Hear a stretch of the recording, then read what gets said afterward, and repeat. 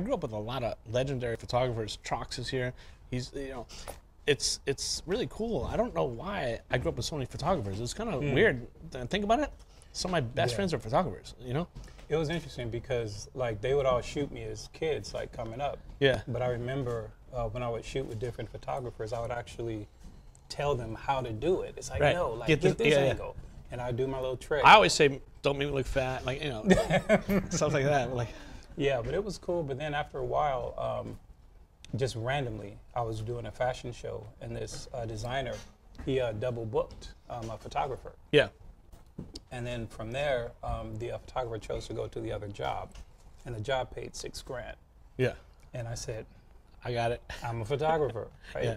Didn't own a camera, didn't own anything. Oh, really? Oh, dude, I knew nothing Just about jumped into photography. I'm like, come on, you look through the hole, you press the button. You know, that's all. How'd that work for you? I got $6,000. How'd the photos come out? Perfect, because when you do a big shoot, Yeah. your assistant does everything. Oh. I just went, just like I said, Yeah. but until I had to learn it. Right. And you learned with film, Learn with film. obviously. Film was amazing. Yeah. So when was that? When's the first time you picked up a camera? When was it? Well, the first time I picked up a camera, like I guess was when I was a little kid. You know, when you're going to the zoo, you know, things like that. You ever have a 110? No. Oh wait, the little thin one. Yeah. Of course, with the cube. Yeah. With the cube flash. Yeah, definitely. And Kodak drive-through. Little. the little Yeah. thing, yeah. Like I remember our parents going there, and it would take at least like a week. And you The skated. skaters to You were everybody. a pretty. Man, yeah. Like I've been skating since since '75. So I looked. We Long tried time. to blow up the magazine, the cover magazine. You know? Yeah, Thrasher. Yeah, I couldn't get it, but like I was trying to blow it up before you got here. Oh, no way. That would have been so cool. yeah. Whoa, that would have been killer. Yeah. I'm gonna just talk about some stuff that struck me that you've done. Cuba, Cuba, amazing. Beyond like skateboarding in the prison, top. right? That's one of the top I've ever done. Talk about this. Okay. For years, I wanted to shoot inside of a prison because they have some of the best like tattoo work Right. inside the prison. So I said, well, how do I do it? So I just said, let me just contact the prison. For 4 years, no, denied. So then I was like, You kept man, hitting them. Oh, constantly, like I never stopped. Like I bug you. Nice. Never. But I basically hit up the prison, and they said no. So then I hit up Dennis Martinez because he speaks inside of like the prisons. He's like an old school pro skater from San Diego. He made it happen. Yeah. And the next thing I know, I'm up in Blythe here. Yeah.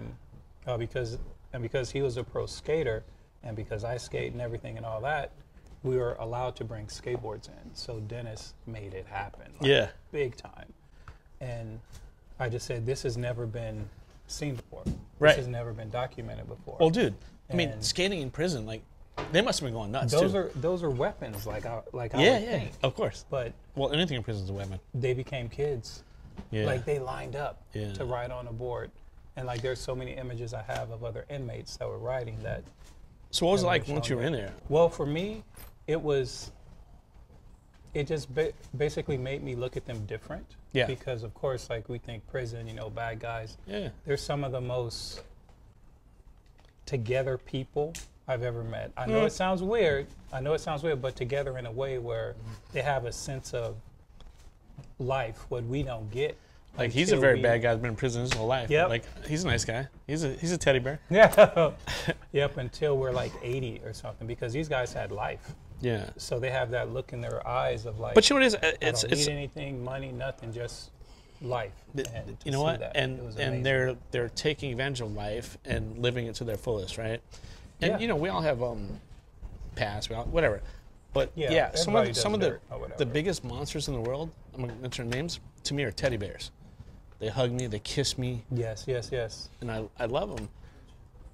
But it's like they're scary motherfuckers. Yeah. But I for guess sure. you know, if you, I don't know, man. It's It was just a a weird surreal thing. experience, though. It made me change my whole direction of how my shoot was going to go, because now I see them as human. Well, everyone's human. Like, yeah, but I was saying, oh, here's some thugs. I'm about to, you know, Right. blah, blah, blah. You know, I got to act a certain way, but Yeah, I yeah. didn't, you know. It was dope.